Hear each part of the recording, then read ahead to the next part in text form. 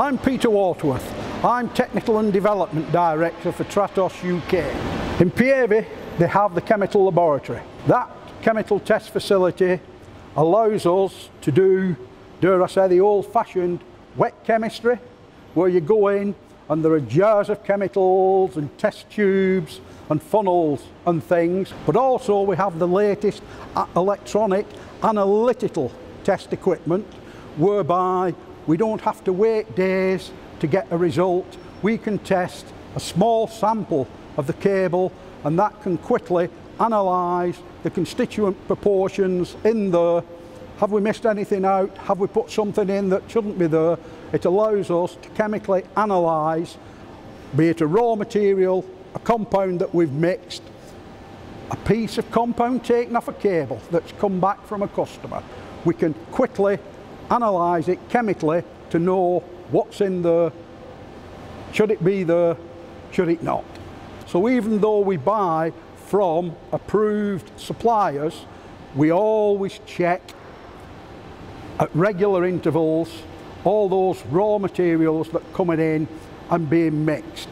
The basic test equipment we have here to assure ourselves that any material we buy is fit for purpose, it meets the specification we lay down, and once we've applied it, it will meet or exceed the requirements of our customers. We guarantee that.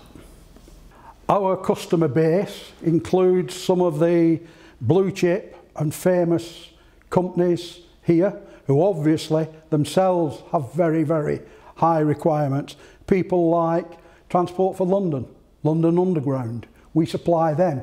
Obviously the cables that they want have got to have the highest fire properties, and again, it's not that they don't trust us, but they insist that we have our products independently tested by a third-party test house to approve and check and assure them that when we say it meets their requirements, it does meet their requirements. Similarly, a lot of the councils, major builders, when it comes to fire resisting cables, cables for fire alarms, cables for emergency lighting, again, we go to independent third-party test houses to have our products tested, checked and certified, proven that they do meet the claims that we make for them.